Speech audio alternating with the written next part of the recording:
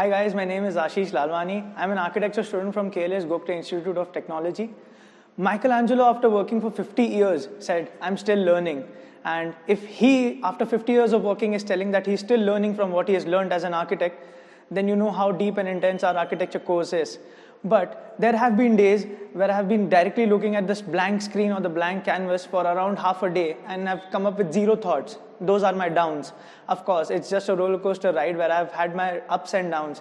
But the ups have been just the department, the staff, and the facilities that I've gotten from the department. The state-of-art facilities, from equipments to the social skills and to the practical skills that they've given me till now and they've taught me till now, directly make me an architect even before I leave my architecture degree. That is to face all the challenges that come on my way to the real life industry that I'll be facing. I would like to conclude it by saying that there is a quote which says the two hardest things in life are, the first is your first time when you say hello and the last time you say a goodbye. I've had all my hellos and this is my final goodbye. Thank you.